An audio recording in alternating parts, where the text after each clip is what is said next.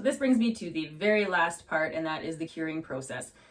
As mentioned in the very beginning, resin art is a patient art. There's all kinds of people that want to speed up that process of curing. I understand it, especially if you are in the zone and you're working hard and you want to get stuff done, but it's always best to just wait. Anytime you try and rush something, that's when disasters happen.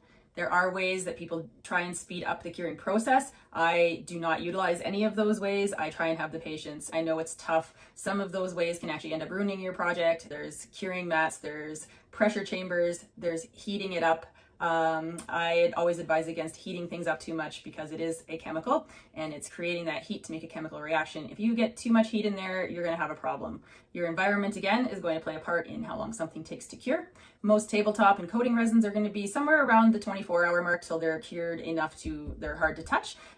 However, they still are going to be not fully cured. So what that means is you can paint on it, you can touch it, but if you were to turn it upside down to try and get the drips off and you put it on something, it might leave marks or impressions in the resin project, and you don't want that. So let it fully cure before you do any work on the back.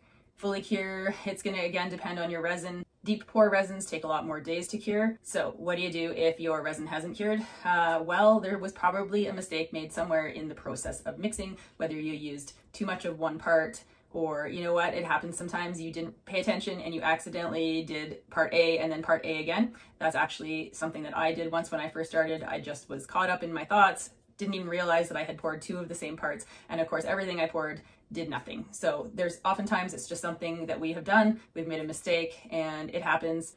Some of the other reasons for resin not curing properly is going to be if you're using UV resin and you've put way too much color pigment in there, the UV resin needs light, the UV light to come through it. So if it can't get all the way through the resin, you're not going to get a cure out of that. Sometimes a cure will take longer simply because of how cold your room is. You can put a space heater in your room to warm things up, that can help you as well.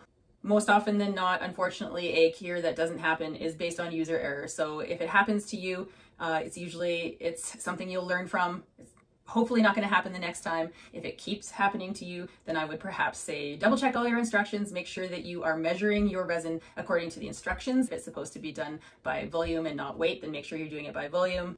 And also know that resin doesn't dry, but a lot of people are under the misconception that it dries and that airflow or air current has something to do with it, but it does not. It's a chemical reaction, it's a curing process, not a drying one. So airflow has nothing to do with the resin. However, airflow can get lint and dust in your project. So make sure while it's curing, if it's something small enough, if you want to cover it, that's the best way to keep lint out, because once something's cured, if it's got a big dog hair or lint in there, you are going to have to sand it out and do another layer, which, you know what, we've all been there and done that too.